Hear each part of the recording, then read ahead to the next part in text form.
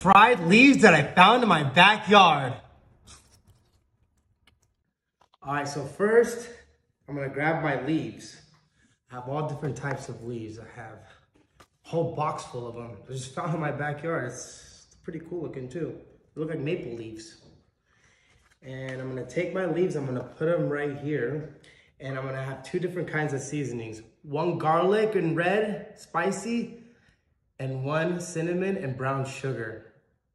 So I'm just gonna dump that in there. All right, so first, we gotta grab our leaves. I got a medium-sized one and a little baby one.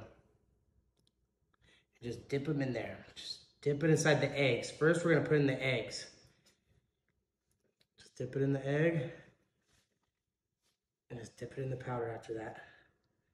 Ooh, just dip in egg and then powder, egg, powder. Ooh, they're looking good. Putting flour in flour. Okay, and then so I'm gonna put it on here and just lightly deep fry it so it doesn't lose its form.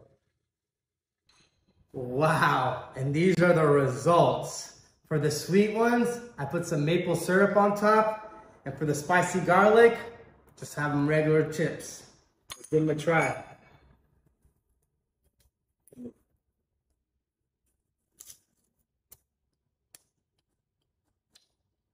Wow, it tastes like sunflower seeds. Mmm, tastes great. And now let's try the maple syrup ones. Mmm. You guys need to try these out. Deep fried leaves that I found in my bag.